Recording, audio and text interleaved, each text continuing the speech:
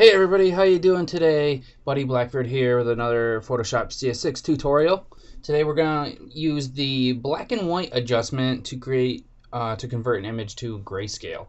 So the black and white adjustment is basically just for converting your image to grayscale, but you can control how individual colors like red, green, blue, and a bunch of other colors, how they're converted. Now, you can also add a tint, an overall tint to the image if you want to add a little bit of color or something like that. And you can also, there's an auto button on it. I'll go over that. So let's just go and apply our black and white adjustment. Go to Image, Adjustment, and we'll go to black and white, which is here in the middle of the second group here. And you can see now that it has changed the image to a black and white. And these are the default settings here because that's the preset that's selected first. Now we have the option to move these different parts, and they'll take the RGB, the different channels here and different colors, and you can see in his face area here that it's adjusting the amount of darks and lights in the image.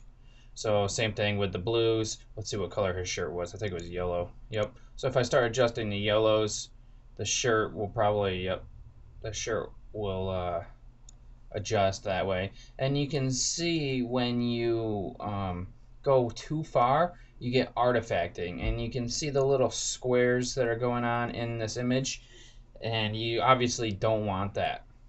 So if you want to just quickly balance out all the colors, just go ahead and click on Auto over here, and it'll balance out the colors for you. And it picked, like, you can see all the different colors in it. What this does is it maximizes the distribution of the gray values. So that's how you use these. And then we got the tint down here. If we check that, we can add an overall tint to the image, and this is like a sepia tint. And then you can adjust the hue down here, or you can click on it and pick from a color picker. So all that's up to you. I should probably just move this out of the way so you can see. But I mean, you go ahead and pick what you want or whatever, and then hit OK. And then you can adjust the saturation down here as well if you want more or less. So that's pretty much all the black and white adjustment is for.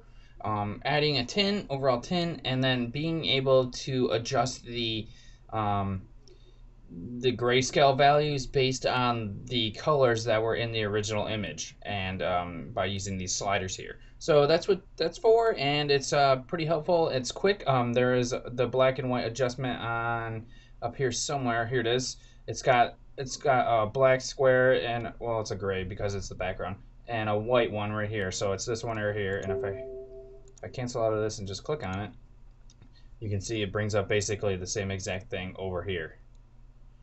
And you can add your tint and everything like that. So that's how you use the black and white adjustment and what it's for, and it's pretty sweet. So thanks for watching, everybody. See you guys in the next tutorial.